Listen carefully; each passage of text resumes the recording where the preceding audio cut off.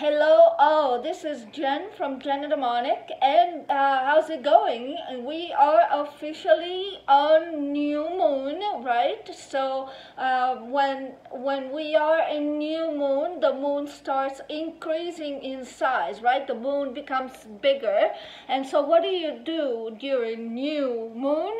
You do love work, remember? So love spells, sex spells, passion spells, lust spells. We also have a new spell on our side for all of those who are being ghosted, right? Because nobody likes to be ghosted. I think it's a form of abuse, quite honestly.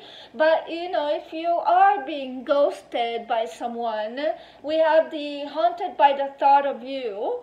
If you are in need of someone that you want to bring that target to need you, need me now. But we also have a better sex spell. I mean, everybody would enjoy that. And we also have some negative work, because some negative work can still be done during new moon. That would be for the restraining order spell. So if you have unwanted attention, you could probably use some help there.